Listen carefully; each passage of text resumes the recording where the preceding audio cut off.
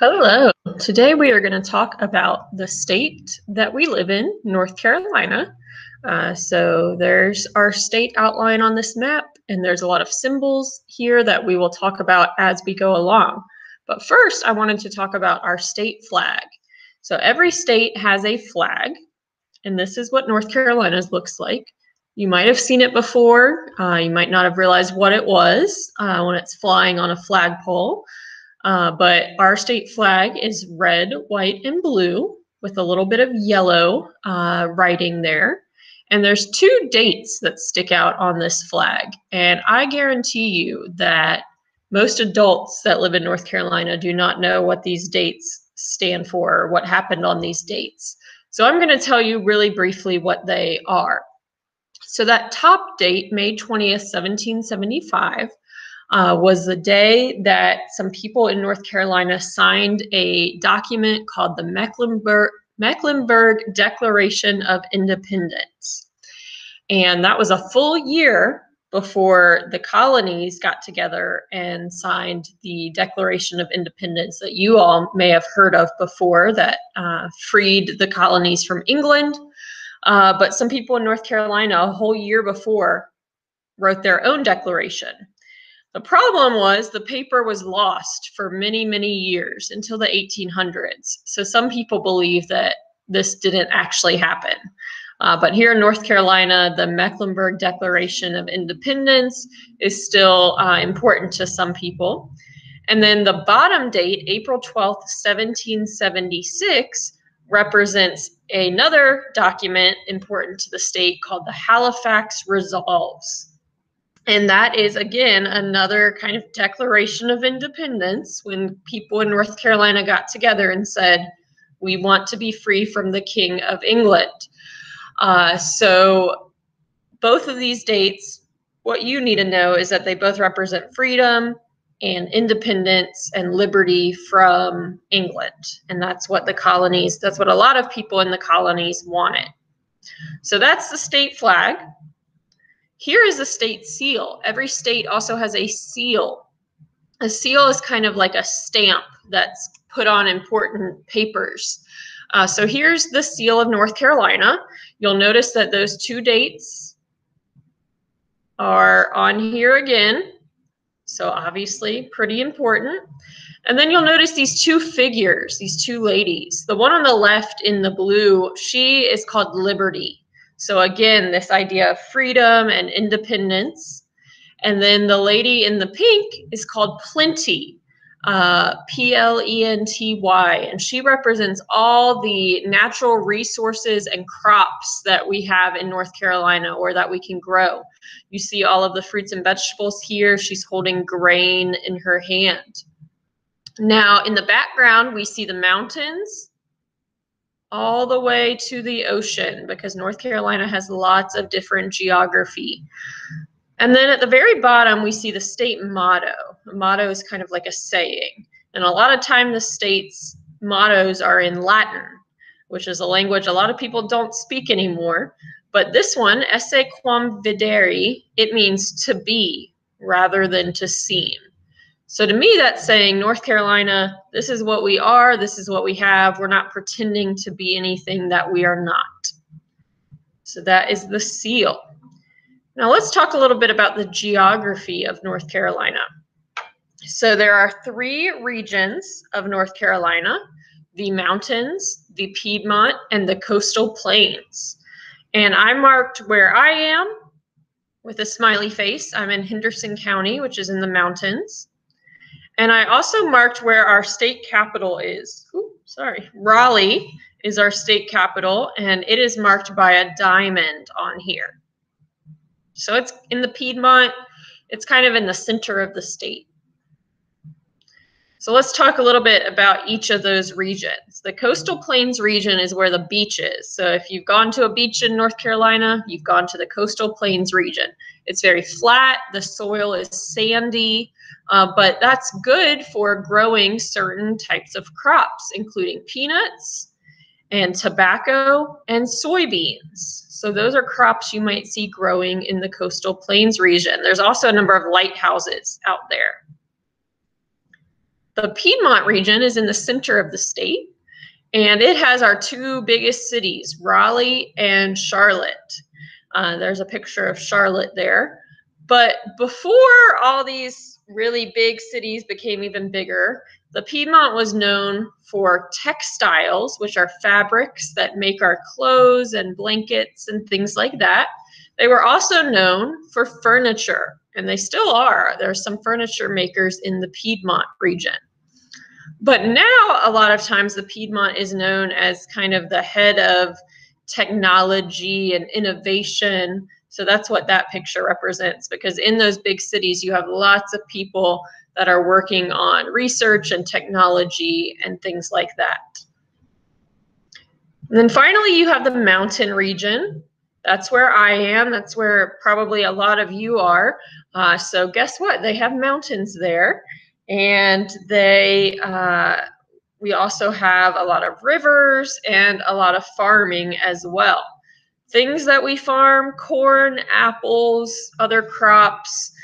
We also have minerals. Some of you might have been gem mining before, where you go and get your little bucket and you try to find the gems in there. And then also Christmas trees. There's a lot of Christmas tree farms in the mountains. So that's a little bit about the regions. Now we're going to talk about the symbols of North Carolina. So each state has picked things that are important to their state.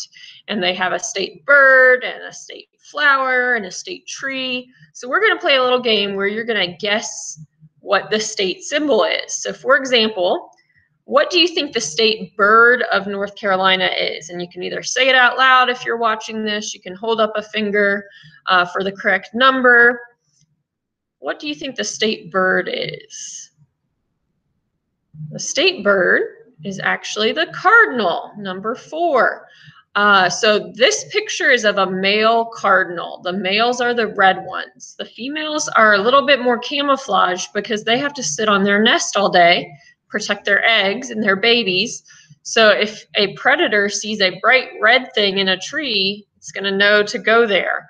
But the females have more brown on them so they can kind of camouflage better. Okay, what about the state flower? What do you think the state flower is?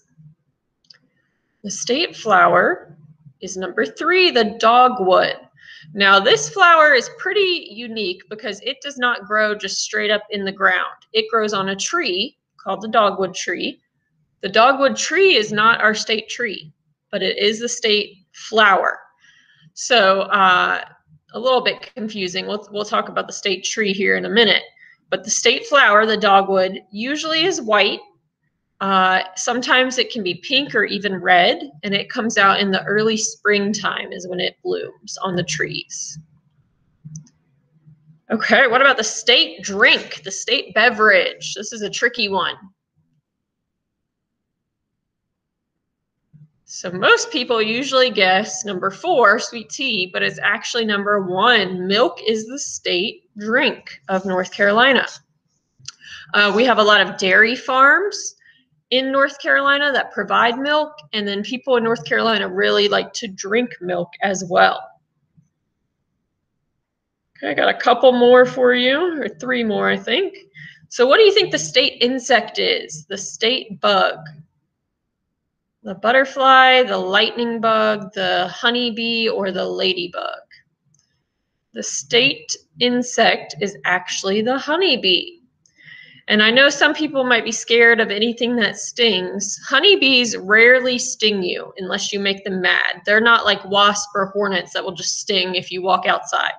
Honeybees, their main job is to go from their hive to the flowers to get nectar, to take it back to their hive and make honey. So if you like honey, you have these guys to thank.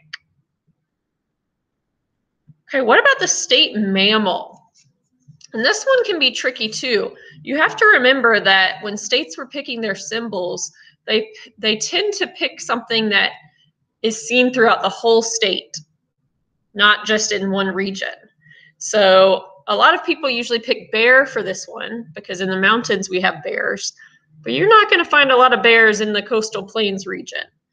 So that wouldn't really represent our state very well. What you are going to find in all three regions is the gray squirrel, and that is the state mammal. There's a lot of those. Okay, I have one more for you, the state vegetable. And this one fooled me too the first time.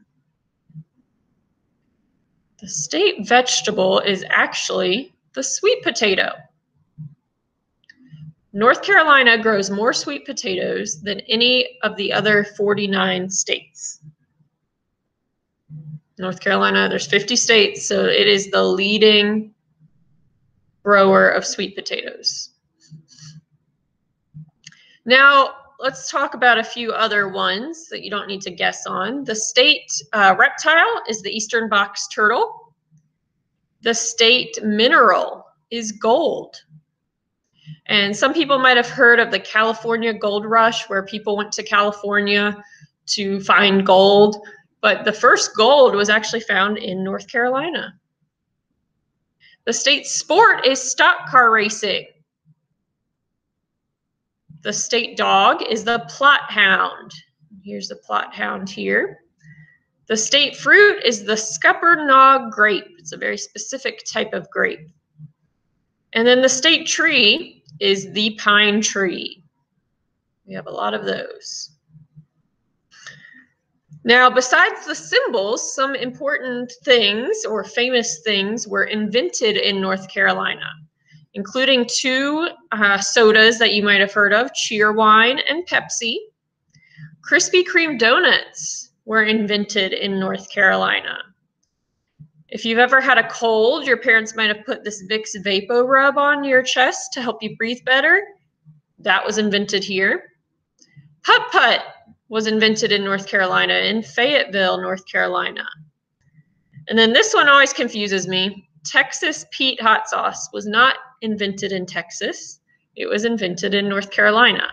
But I guess Texas sounds hotter than North Carolina Pete hot sauce. And then this picture you might recognize. You might know what this is. This is the first airplane that was flown. It was flown in North Carolina at a place called Kitty Hawk in the Coastal Plains region. And the people that were flying it were the Wright brothers, Orville and Wilbur Wright. And we have them to thank for now we can get on a plane and go anywhere in the world. We also have some famous people that were born in North Carolina. There's a lot of them. I just picked a few. We actually have two presidents from North Carolina. You might not have ever heard of these guys, and that's okay. They're less known than people like George Washington or Abraham Lincoln. But the 11th president, James K. Polk, came from North Carolina. He was born here. And then the 17th president, Andrew Johnson, was born here. He's the one that came right after Abraham Lincoln was assassinated as president. Andrew Johnson took over. And then here's some other people. Now, I don't have a picture of her because this was long before cameras, but the first person born in the New World, in what we call America, the first person born to the English colonist was from North Carolina. She was born in North Carolina. Her name was Virginia Dare. Now, she was not the first person born in North Carolina. Remember, there had been Native Americans living here for thousands of years, and they had babies born here. But Virginia Dare was the first English born, and she lived at a place called Roanoke Island in the Coastal Plains region. You might have heard of Roanoke Island as the Lost Colony because the colonists that settled there all disappeared. Some of their people went back to England to get supplies. When their ship got back to North Carolina, all the people were gone, and we still don't know what happened to them hundreds of years later. The man in the middle, you might recognize from an old TV show. His name is Andy Griffith, the Andy Griffith Show, and he was born in North Carolina. The man in the car, you can't really see him, but he's driving the car, was Dale Earnhardt. He was a famous NASCAR driver from North Carolina. And then this guy wasn't actually born in North Carolina, but we claim him because he moved here when he was very young, like 4 years old. And that's Michael Jordan, and he's a famous basketball player. But there are a ton more famous people born in North Carolina. So see if you can find someone that you know famous or you know of that was born in North Carolina. And then my challenge for you all today is I want you all to pretend that you are creating your own state based on your life and what you like. So I want you to come up with your own symbols, your favorite bird, your favorite flower, your favorite drink, and to kind of get you thinking, I created some symbols based on the farm. So if Historic Johnson Farm here, where I am, was a state, these are some of the things that these are some of the symbols. The state tree of the farm would be the hemlock tree because the Johnsons planted a lot of hemlocks and we still have some of them today. The state vegetable would be corn. They grew a lot of corn. The famous people born here, and they actually weren't born here, but they moved here when they were very young, were Vernon and Leander Johnson. The Johnson brothers, they lived here and then they gave their farm to Henderson County Public Schools so that students could come and learn about what life was like in the past. Now the state animal, I could not pick just one because we have donkeys and goats here. Our donkeys are named Lester and April and our goats are named Riley and Oliver. So they would have to share. The state animal would be the goat and donkey. The state flower would be the daffodil. If you come to the farm in March or even April, there are so many daffodils here. Now, I don't think the state dessert is a real thing, but I made it a thing. So if there was a state dessert, the farm's dessert would be the pound cake that Vernon and Leander's mom, Sally Johnson, made because people still talk about how great her pound cake was. And then the state bird would be the bluebird. We have lots of bluebird boxes that the bluebirds always make homes in the spring and lay their eggs. So that's an example. I want you all, if you have time, to think about your own state and what is important to you and what represents you. And if you really want to get creative, make a flag, design a state flag either on paper or on the computer, and I'd love to see it. So thank you for tuning in.